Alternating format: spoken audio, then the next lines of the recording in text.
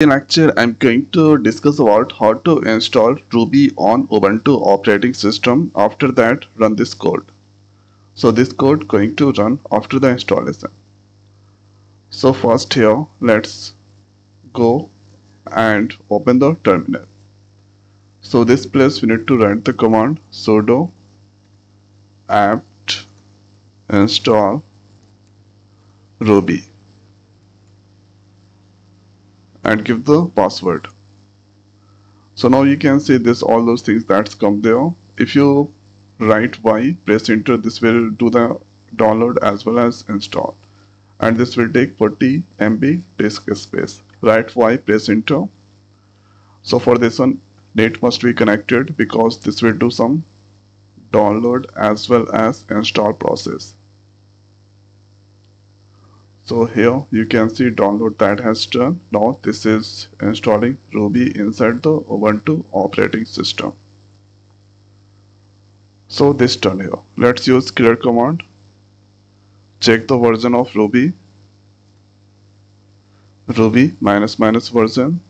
Here you can see 3.23 that install.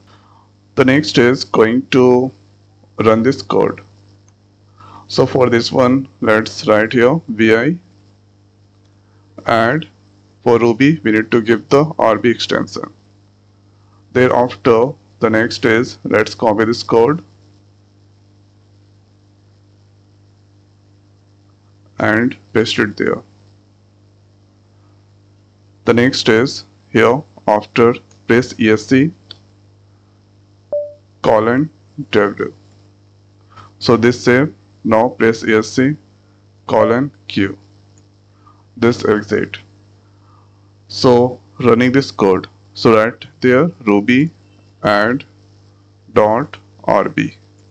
Press enter. Sum 30 that's displaying.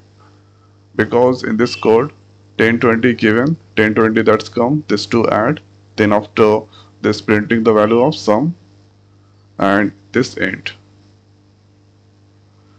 So this is how we can download and install Ruby. After that, run this code on Ubuntu operating system.